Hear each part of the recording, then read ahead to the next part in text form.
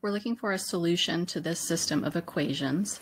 So a solution to a system of equations is going to be an ordered pair that's going to look like x comma y. I need to find both x and y, and it tells us to use elimination. So when I'm using elimination, my goal is to add the two equations together and eliminate one of the variables.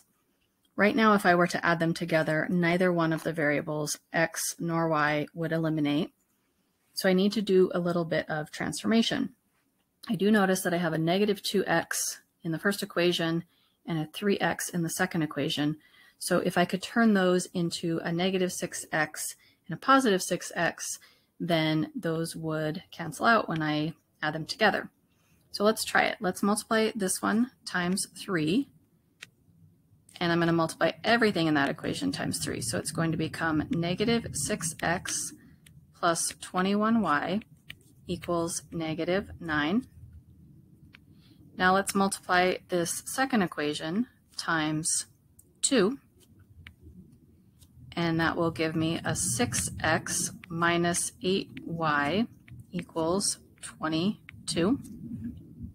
Now when I add those together, the x's drop out because negative 6x plus 6x is 0x. 21y plus a negative 8y is going to give me 13y, and negative 9 plus 22 will give me 13. So now I can solve this for y by dividing by 13. I get y equals 1. I'm only halfway there though. Remember, my answer needs to be in this form, x comma y. So I have y. So let's go ahead and put that in there, comma 1. But in order to find x, I need to take y and plug it back into either one of the original equations. It does not matter which.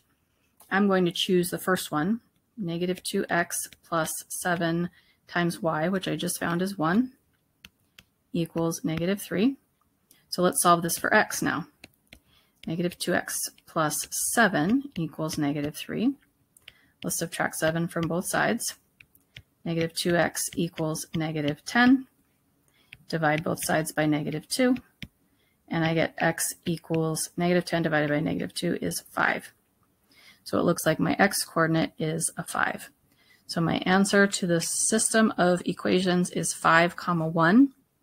So if I were to plug in a 5 for x and a 1 for y, that would satisfy both of those equations.